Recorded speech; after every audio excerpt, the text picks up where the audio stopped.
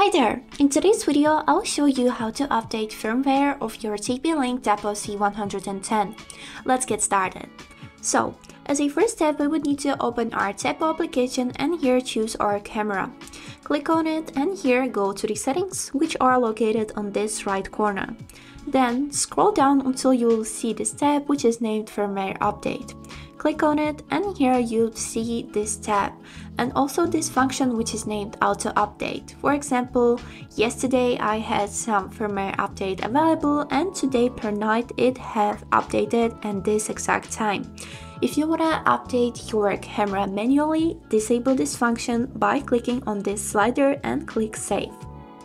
Now, if you will have some available updates, you'll see it on this page, and also you can click on this button Check for Update to see if any new firmware versions has appeared. If not, you will see this tab which has this version right here, build, and also this little rocket with a confirm icon which says that your camera is on the last version of available firmware.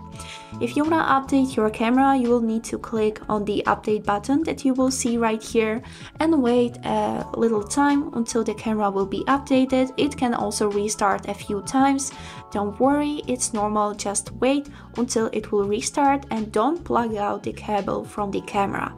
And that's it for today. I hope this video was helpful for you and thank you so much for watching.